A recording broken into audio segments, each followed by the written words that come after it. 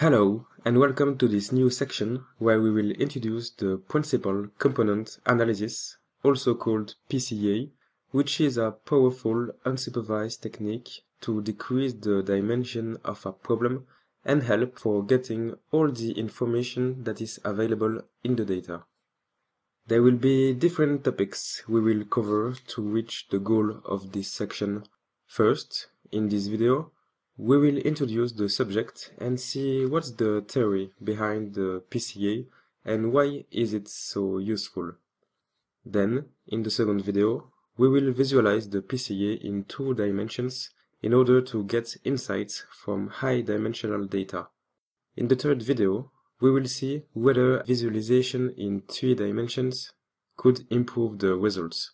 Finally, the last video will show you how to evaluate a PCA, for example by checking if the dimension kept explains enough of the original information, or by comparing with individuals or features that will be dropped out of the dataset. In this video, we will see what's the idea behind PCA, how it works, and how to implement it using R. First, we will present the idea behind principal component analysis. Then, we will see how it works and what are the steps to follow in order to build our own PCA. After that, we will see some visualization to better understand the goal of the PCA and the fact that principal axis can be rotated. We will then quickly take a look at the tools available in R to do a PCA, and finally we will present the new dataset that will be used and that will be more convenient to understand PCA. Principal component analysis is a very old but still popular technique to reduce the dimension of a problem. It is a method coming from multivariate statistics that allows to summarize systematic patterns of variations in the data. Remember, for example, our online retail dataset that contained many features. How could we get insights from our data with so many features? PCA allows to reduce complex datasets into a lower dimensional dataset in order to reveal the structures present in the observations and in the variables. The main idea behind PCA is transforming the observed features into a set of new features called the principal components, which are uncorrelated and explain most of the variation present in our data. In theory, PCA is based on some more or less advanced mathematical derivations coming mostly from linear algebra, as you can see, for example, with this recent paper. So, yeah, as you can see. But don't worry, the goal of this section is not to bother you with all these mathematical details, which are not that useful for the purpose of this course, which is to learn how to apply PCA in practice, in your own R projects. To build a PCA, you just have to follow these steps. We will visualize these steps in the next video inside the R Markdown script or using Shiny application. First, you have to calculate the covariance matrix or the correlation matrix of your data, where it is recommended to use scaled data since the PCA is a variance maximizing exercise. From this matrix, you can calculate the eigenvectors and the corresponding eigenvalues. Then, you have to sort the eigenvalues in decreasing order. As you can see on the right plot, these eigenvalues actually represent the percentage of variance that is explained by the principal components.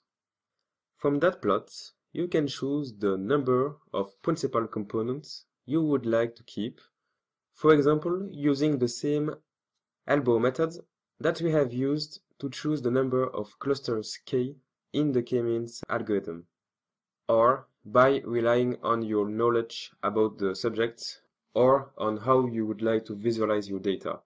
Indeed, it is always easier to visualize data in 2 dimensions. Finally, you have to transform the original dataset into these K-selected principal components where you will be able to visualize more conveniently the features and the individuals.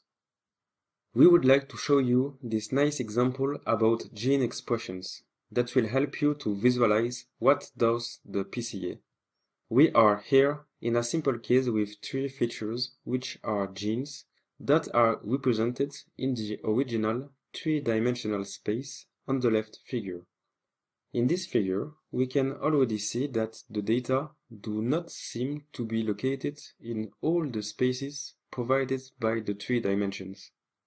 Then, we can decide to reduce the 3 original features, or genes, to a lower number, which will be the number of principal components. The PCA identifies the 2-dimensional plane that optimally describes the highest part of the variance of the data. This is the plane represented in the left plot on which the individuals are projected, and which can be rotated and presented as a 2-dimensional component space, as you can see in the right plot. As you can see with this animated plot, the principal components can usually be rotated in a PCA. Varimax rotation, for example, is used to simplify the interpretation that we can have on the created subspace. So, just keep in mind that the projections of this 2-dimensional data onto these principal components will be made such that the projected points maximize the variance and such that the projection can lead to insightful interpretation of the axis. We will see how we can interpret the principal axis in the next video. Now, we will see how to implement PCA in practice. The R language provides a bunch of packages and functions which are basically doing the same thing, which is computing PCA. In this course, we will mainly rely on 2 packages, the factor-R, which provides the function to compute the PCA, and then the same package we have used for the visualization of the k-means clustering, the factor-extra package, will provide us nice visualizations of the PCA results. Note that the factor-R package also provides very nice but old tool to do a PCA using the RCMDR plugin, where you don't have to code yourself and the script is automatically generated. Now let's dive into RStudio to introduce the subject. During this section, we will mainly work with a dataset which is more convenient in order to learn PCA. So, we will quickly present you this dataset in this video.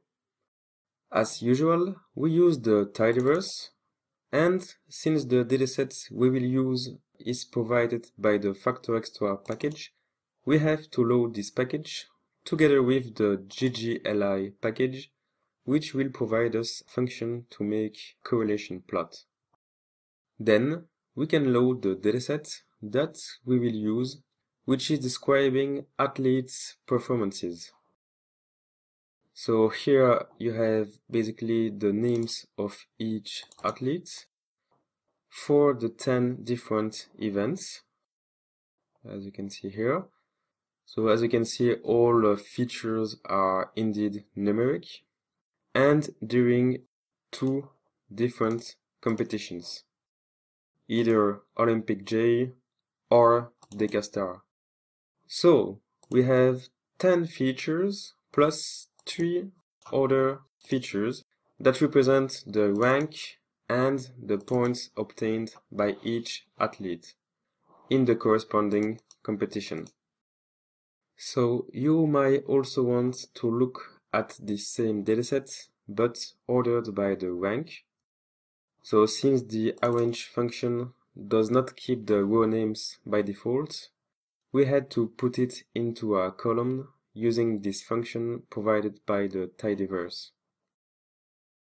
We can see here that basically it is the same athlete that finished first for both competitions, and same for the second athlete and third athlete. Also, we see that we must pay attention to the fact that the names are in uppercase for the first competition, but in lowercase for the second competition.